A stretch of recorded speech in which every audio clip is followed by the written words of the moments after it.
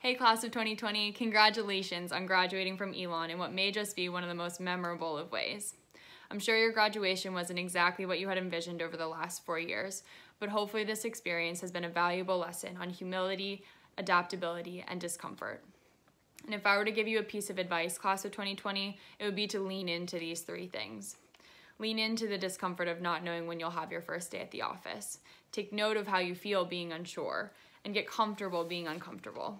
That's not new advice, but you have a particularly unique opportunity to practice that right now, so settle in. Secondly, be adaptable, get flexible, be creative. What unconventional things can you do right now to stand out in a completely unconventional time? Do those things. Lastly, practice humility. If I've learned one thing since graduating from Elon is that the world will humble you, so you might as well let it. But while you're brought down to earth, make sure you keep your confidence with you. Your degree is just as valuable as if you had received it in front of Alamance, and your experience is no less impressive. So get yourself grounded if you haven't already, and keep your head up throughout that process. Congratulations, class of 2020. You're now paving the way. And wherever you are in the world sheltering in place, wherever you are in the job search process, know that the Elon family has your back. Feel free to reach out to me via LinkedIn if you think I can be a resource to you.